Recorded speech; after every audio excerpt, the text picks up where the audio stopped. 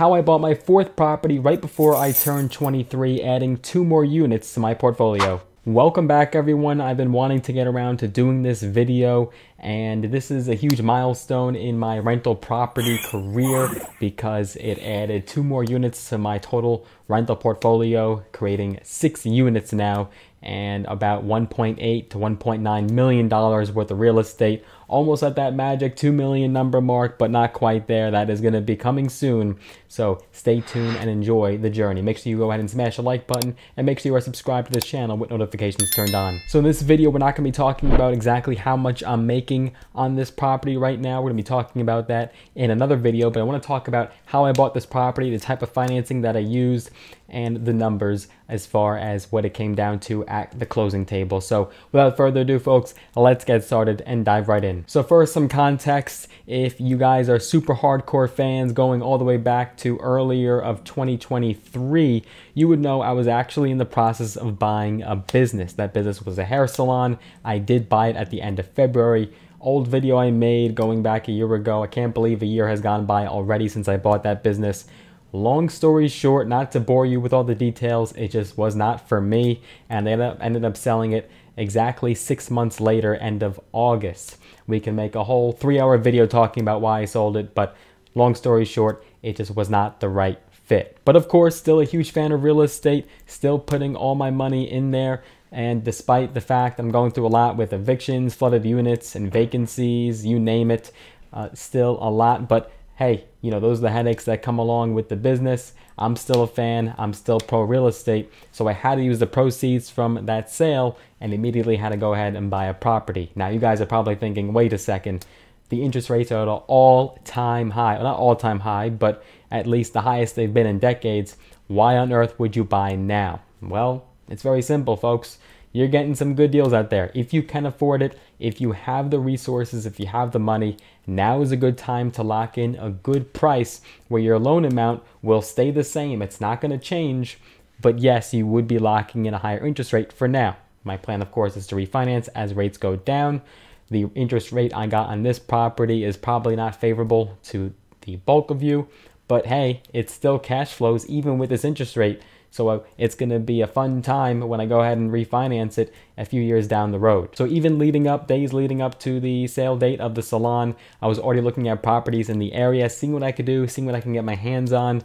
But the fact is that inventory is pretty tight, right, guys? I mean, people are holding on to those 3s and 4s interest rates, right? They don't want to get rid of those houses because if they do sell those houses, they have to now buy something else or rent somewhere else, which is still exorbitant, right? So inventory is super tight. It's tough for both buyers and sellers, and no one wants to get rid of their beautiful 3 and 4% interest rates. So I wasn't really seeing a whole lot of opportunity around here on Long Island. So I actually ventured out a little bit because I wanted to start maybe looking at an area not too far away, but not Long Island, and that is the Rockaways. So that is ultimately where I bought my 4th property. That is Rockaway Beach, right? So that is past Far Rockaway. If you guys know, let us know if you're familiar with the area. Let me know in the comment section. I'm curious to hear who are my New Yorkers here familiar with the area. Rockaway Beach, let us know down below. Rockaway Beach is interesting. It's a dichotomy. You have the super low end of it, which is Section 8, and then you have the higher, wealthier end of it, which is like Atlantic Beach or even Long Beach. And you have some really wealthy, expensive houses there, and then you have some low end. This property is kind of borderline, so it's not necessarily in the huge upper luxury wealthy area of Rockaway Beach,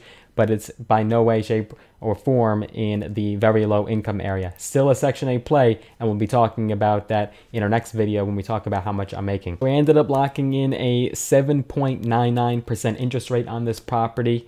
Yes, it could have been a lot worse, especially being it's a DSCR loan, which is an investor-friendly loan.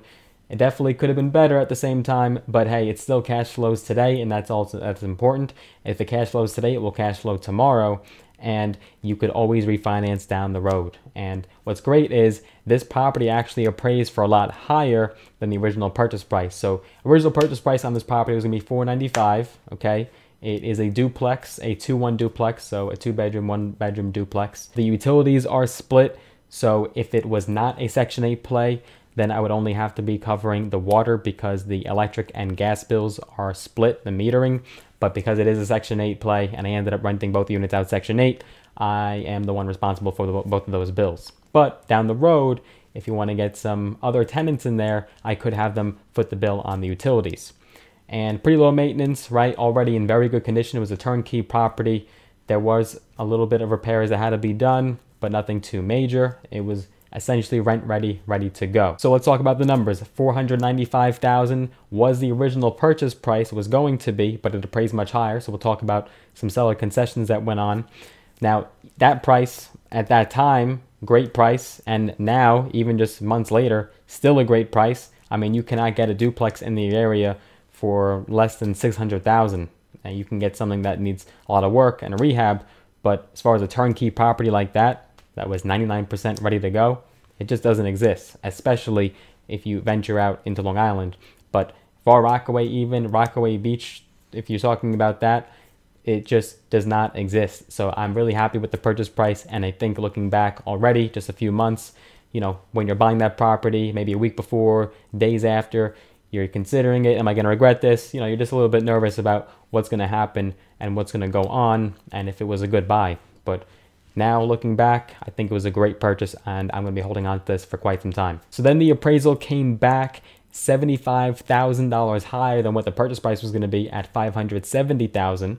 So in that scenario, you want to go back to the seller and maybe you want to get some seller concessions in there. So that way they're getting more money, but you are ultimately coming out with less out of pocket at the closing table. You're going to have a slightly higher loan amount, but for that, you could put less money down. So if that happens to you guys, play around with the numbers, see if it makes sense to go back to the seller and ask for some seller concessions. The numbers worked out that we ended up settling at $515,000, $514,800 to be exact.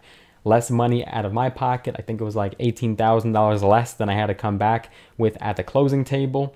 And yes, the loan amount was higher, but again, I can always refinance down the road. As I've done before, I ended up going with a DSCR, or a debt service coverage ratio loan on this property. That is an investor-friendly loan. You don't have to show any income. They don't even look at your tax returns, any paychecks. They don't even look at your bank statements, nothing. It's more so focused on your credit profile and what that property produces, what the income it produces versus the mortgage, the debt service coverage ratio. Basically just a fancy term for income versus expenses. And you know, this is a great option for you guys that can't show income on paper. Maybe you're self-employed. A lot of self-employed people and business owners use DSCR. So definitely look into it. If you're not familiar with DSCR already, I could definitely recommend a good broker that has some good options for you, and you should be able to qualify depending on the property, the subject property that you're going to be purchasing. And when I locked in the loan, that was like peak interest rate market. We're talking September, October. So it ended up being just basically as high as I would have gotten a rate on the conventional loan anyways. So it just made sense to do DSCR, especially because I try to show as little income on paper as possible. I put 20% down on this deal. So that was a lot out of pocket, but the equity is there, and it was instant equity on day one because of the higher appraisal amount. And I can ultimately unlock that equity, whether it's using cross collateralization or getting a home equity loan or line of credit. So don't worry guys, I didn't lose my money. The equity is there, and I could put it towards another deal in the future. There were some challenges along the way getting to that closing table. My attorney was super on top of things and discovered that an HOA might have been created, which definitely would have put a hiccup in the deal. Ultimately, we found out there was an initiation of an HOA, but ultimately it was never created. So that was one challenge we faced and definitely delayed things. So far, so good. No major headaches or complaints. It was the first time dealing with Section 8 tenants and dealing with that process, which was all unfamiliar territory to me. I so far have not dealt with any Section 8 tenants. Ended up doing both Section 8 for both units, so we'll be talking about that in the next video. But like I said guys, if you have the money right now, if you come across a deal, even if it's not going to cash flow a lot today, think about the long-term game. Think about what it could be down the road with rent increases, the property appreciation, the internal principal pay down, the tax benefits, and then ultimately having to refinance in the future. If you can, do buy today. I'm telling you, you're going to lock in a great deal. That loan amount is not going to change, and I think you're going to regret it, because once these rates start to trickle down, even just 1% in change, you're going to start seeing some inflow coming in of buyers, and these property prices are going to start skyrocketing once again. It may even be like 2020, 2021 era pricing. So guys, if you could get a deal today, if you have the money, I would say do it. With that being said, we'll be talking more in depth about this property in the future. If you have any questions, let us know down in the comment section. I'm curious to hear. I'd be happy to answer them and help you out with any of your rental property needs or curiosities. Let us know down in the comment section. But with that being said, guys, I look forward to seeing you guys in the next one. Thank you so much for watching. Smash the like button. Make sure you're subscribed with notifications turned on. If you want to get some free stocks today, go ahead and use the Robinhood link down below in the description to get some free stocks. Also sign up with today's video sponsor, Aura. Stay safe and protected online, and I look forward to seeing you in the next one. Thank you so much.